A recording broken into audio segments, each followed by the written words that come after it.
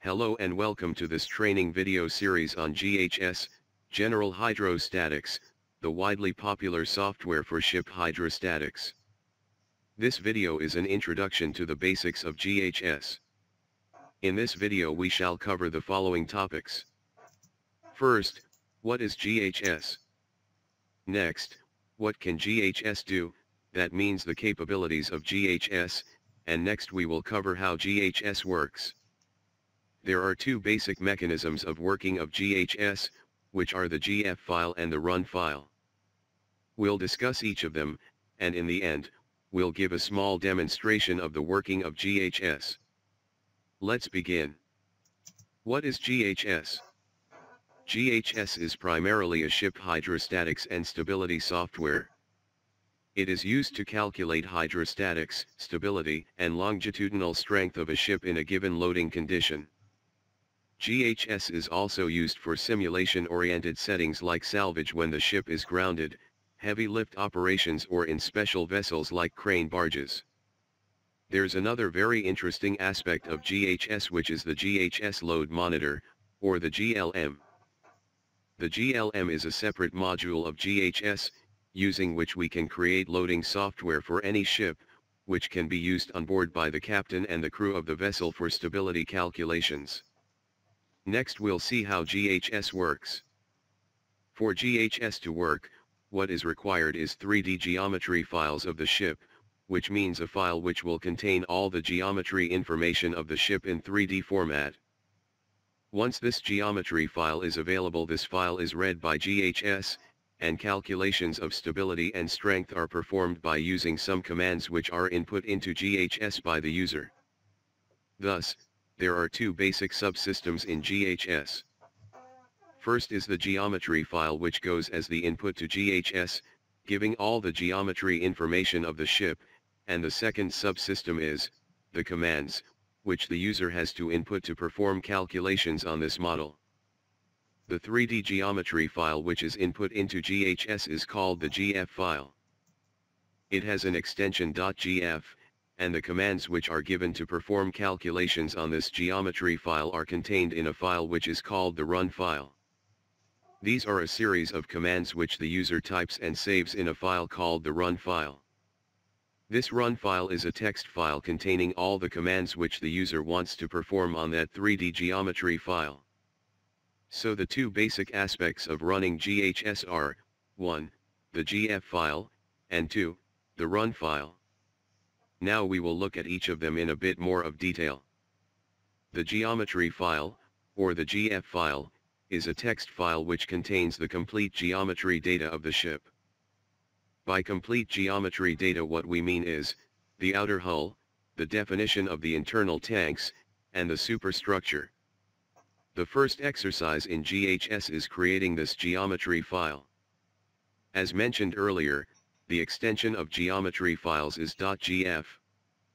One very important aspect of this geometry file is that this geometry file generates all the variable loads on the ship.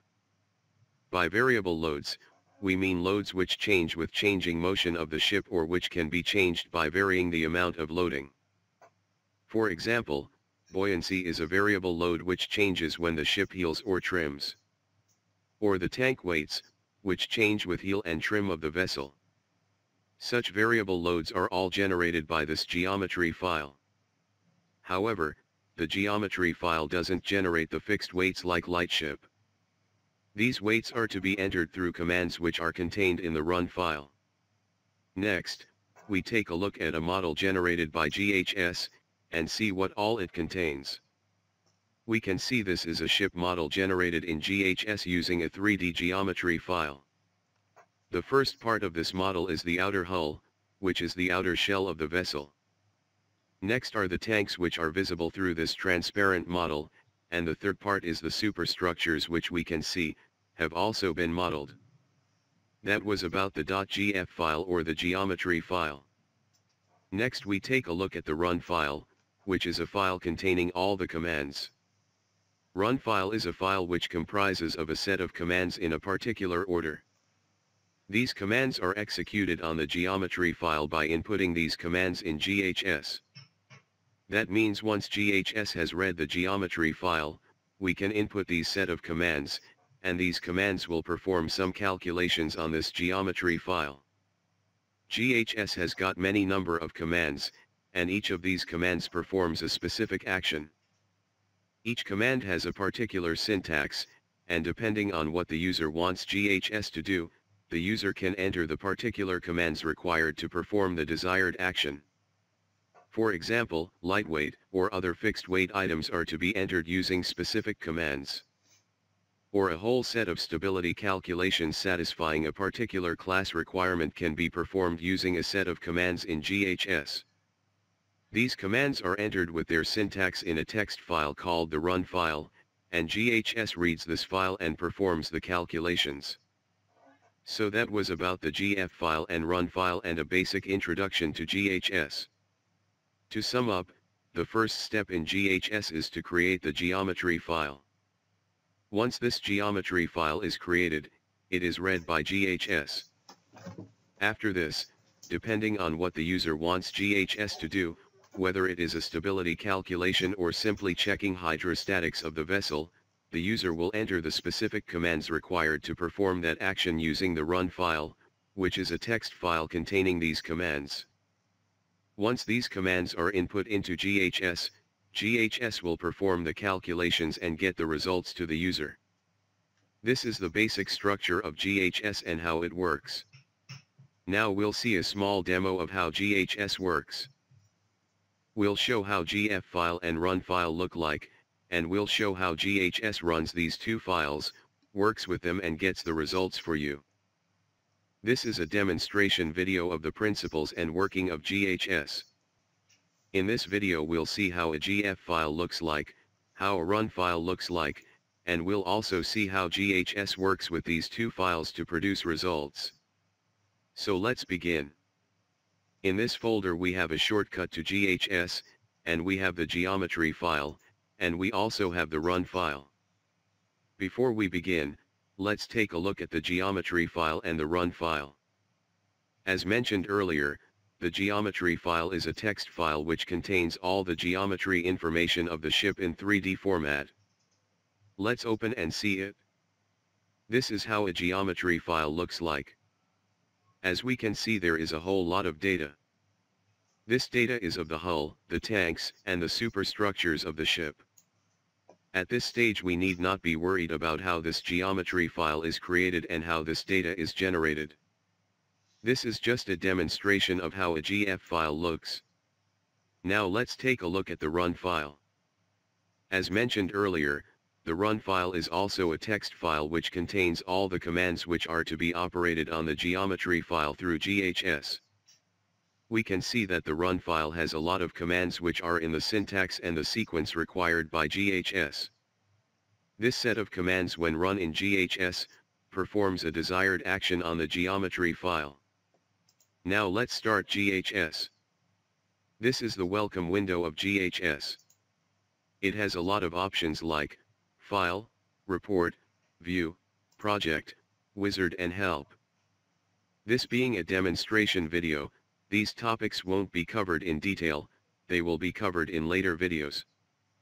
We'll see how a geometry file is opened, and how a run file is executed in GHS. To open a geometry file, we go to File, Read Geometry, and click on it. It'll ask us to select the geometry file. Once we open the geometry file, we can see that GHS has read the geometry input and generated the drawing. We can see the hull, the internal tanks and the superstructure. So, step 1, which is reading the geometry file in GHS, is done.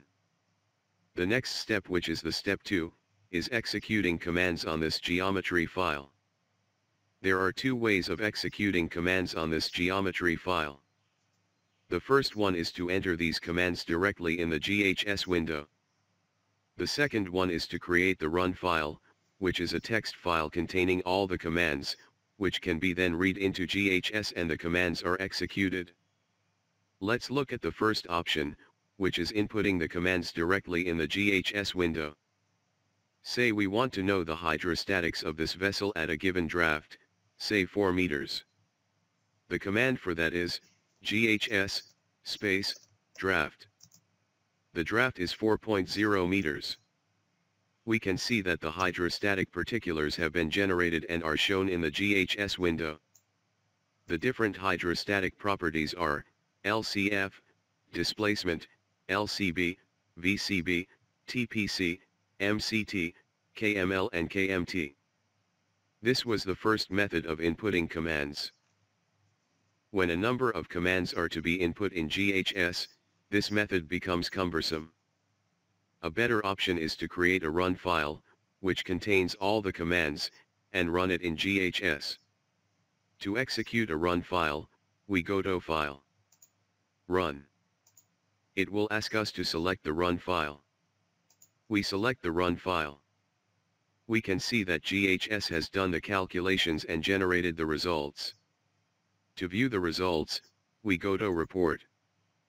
Preview current output. We can see that the calculations have been done and a report has been generated in GHS. This was a stability calculation for a vessel and it shows the GZ curve and the longitudinal strength curve. This is how calculations are performed in GHS. That brings us to the end of this demonstration of GHS. Please visit the website thenavalarc.com for more videos. Thank you very much.